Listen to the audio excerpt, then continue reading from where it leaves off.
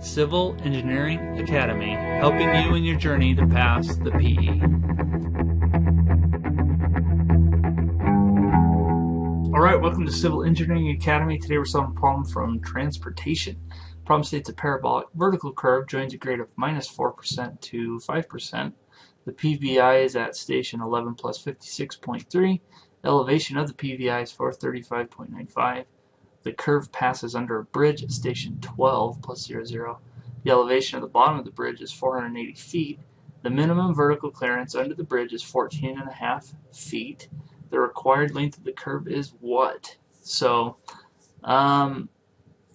if you're using the Civil Engineering Reference Manual, Chapter 78 is going to be your reference, specifically page 78-13. And equations that we'll be pulling from is 78.50 and 78.51. This one gives us length, which is what we want. So let's draw out the curve. Here is -4%. Here is +5%. +5%. Not to scale or whatever. Okay, then we draw in our curve. Touches, comes through, touches. Alright, that wasn't very pretty, but those touch right there. And then you've got this right here. This is where PVI is. PVI. Back here you've got BVC, the beginning of the curve, and here's EVC, the end. Okay, here's where these two intersections meet, PVI. We're told that this elevation is 435.95 and the station is 11 plus 56.30. We're also told that there is a bridge somewhere in between here at station 12 plus 00. I guess we'll just draw something in right here. There's our bridge.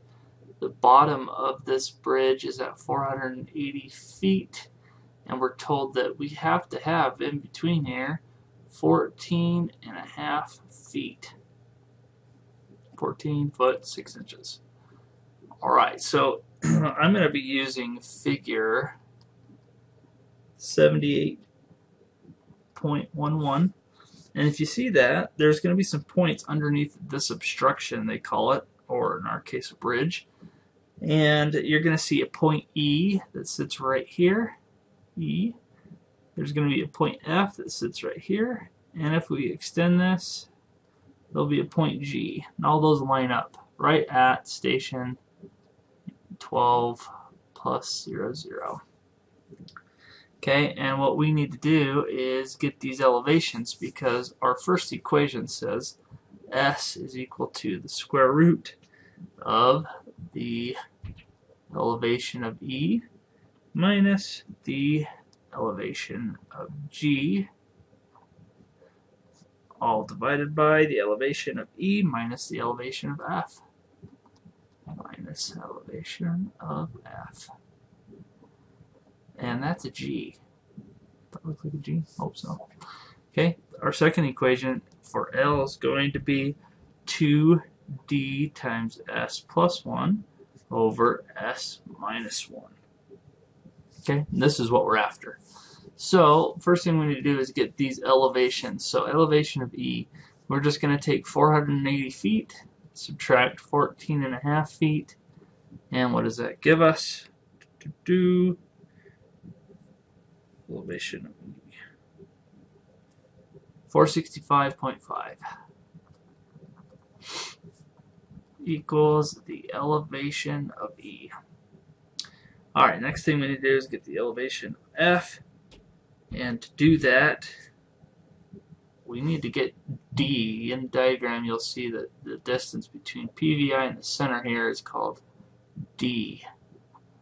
Okay, and D is just going to be the difference between these two stations, so it's going to be 1200 minus 1156.3, and that gives me 43.7 feet. Okay, that's D. Next thing we're going to do is to get point F, we know we are going up 5%. So 5% times 5% times 43.7 is going to give us 2.185 feet. And we just need to add that to the 435.95, which we know from PVI, plus the 2.185 feet. Okay, so point F is going to be 438 for 438.1, we'll say 4. That is elevation of F. Okay, next thing we need to do is get G. We know we're going down 4%, and we're going that same distance. So what's 4% times 43.7? And that gives me 1.748 feet. And we're going to take 435.95 and subtract 1.748 feet. And that gives us 434.2. And that's elevation of G. Okay, we got E, F, G. Now we can go plug it all into here. Okay, we're going to take the square root of 465.5 minus the elevation of G, which was 434.2, all divided by 465.5 minus elevation of F, 438.1. I guess we could say 1.4. So what does that give me? I get 1.07 for S. Now all we need to do is plug that into this guy. So that's 2 times D we got from up here, which is the 43.7 feet, times S plus 1, 1.07 plus 1, divided by 1.07 minus 1. And what does that give me? That gives me 2584.5, or we'll say 2585 feet. Answer of C. So this is a great transportation problem. You're going to get one like this where they have an obstruction there, and you're going to have to deal with a vertical curve and given some of these parameters. So I hope that helped you out. Head to Civil Engineering Academy for more tips and tricks. Thanks, bye.